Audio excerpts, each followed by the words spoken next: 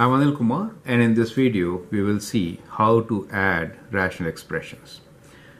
2 over x squared plus 6x plus 9 plus 3 over x squared minus 9. This is a practice question. You can pause the video, answer, and then look into my suggestions. To add, we need to factor and then find greatest common factor in denominator. So these are the first two steps. Here, the first expression we have 2 over x squared plus 6x plus 9. Now how do you factor x squared plus 6x plus 9? Well, this seems to be a perfect square. 9 could be written as 3 square, and we have x square already here. The center term is 2 times 3 times x, right? So we could write this as x plus 3 whole square. So we get x plus 3 whole square for the first one. And here we have 3 over x squared minus 9. So x squared minus 9 we could think as x squared minus 3 square. So that is difference of square. So difference of squares is a special factor.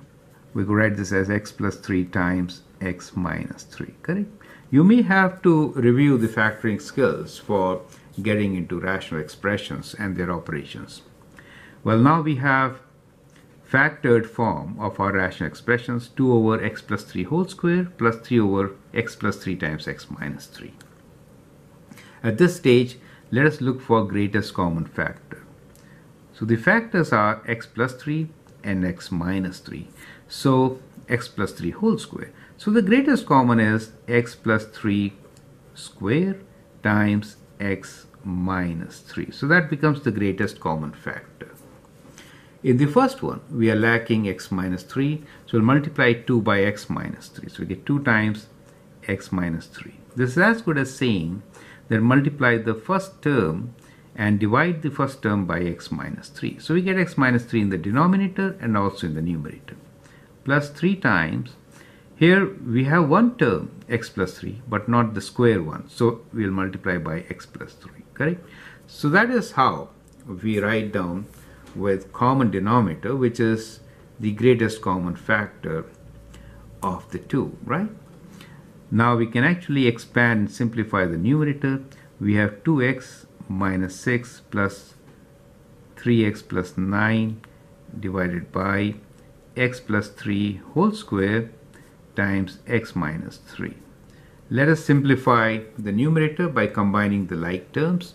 2x plus 3x is 5x, and minus 6 plus 9 is plus 3 divided by x plus 3 whole square times x minus 3. Now that's our final answer, but before writing that as an answer, you have to include restrictions. Let me remind you, you have to include restrictions.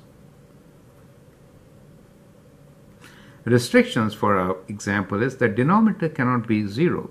So x is not equal to plus or minus 3, because those numbers will make denominator as 0. So that is how you should be solving or adding rational expressions. I'm Anil Kumar, and I hope that helps. Thank you and all the best.